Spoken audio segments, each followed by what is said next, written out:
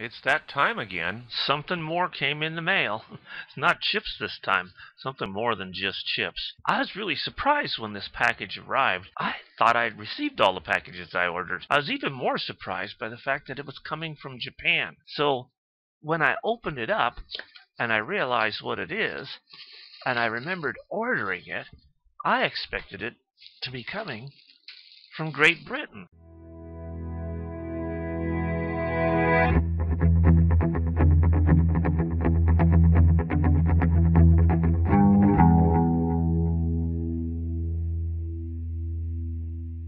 This is a kit created by Hans Summers, G0UPL. The QRP Labs Ultimate 3 transmitter. It's a QRP transmitter that does QRSS, which is really slow speed Morse code, and it also does Whisper, which stands for Weak Signal Propagation Reporting. And of course it'll do ordinary QRP Morse code. So it's going to be a great kit to build. Got the main kit here, and then I ordered a few extra low-pass filters for each band. We got one for 40 meters, we got one for 20 meters, and I also got one for 17 meters. Let's take a look at what's inside these little guys here.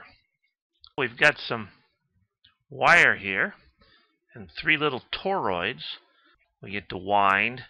There's a page on their website that tells us how many turns I need to put of this wire in each of these little toroid rings to build the coils, the chokes. It's got 4 capacitors and a few pins that go on this tiny circuit board here. They're all basically the same thing, but it's the capacitors that are different and the number of turns that are different for the low-pass filters for the various amateur bands. Here you see the components that came in the large bag. This is the main part of the kit right here. The main circuit board here you see is not terribly large.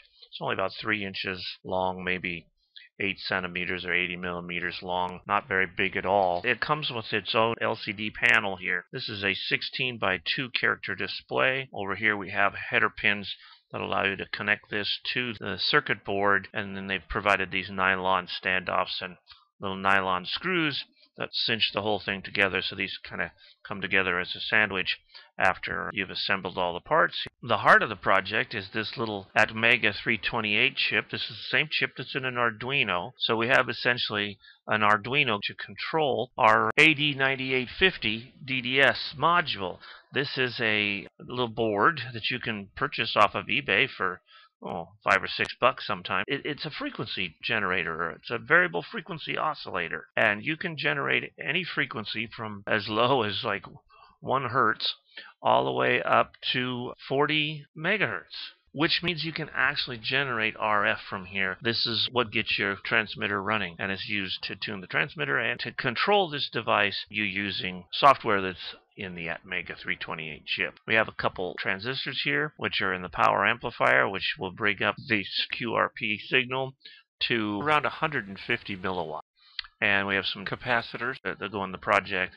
Another toroid here. We're going to build one more choke that goes on the board. There's a couple switches and some headers so that we can connect various things to our device. So that's the project. You can find this kit at QRP-Labs.com on the internet. As you can see right here, it's a pretty reasonable price for this kit. And the low-pass filter kits are very reasonably priced as well. I'll be looking forward to getting this kit built here in the next few days, tuning it up and getting it on the air. It's a lot of fun to check out the map on the Whisper website and see how far away my low-power signal has been heard. Watch for more videos in this series as I document the progress in this project. And hey, don't forget to subscribe, like, and share.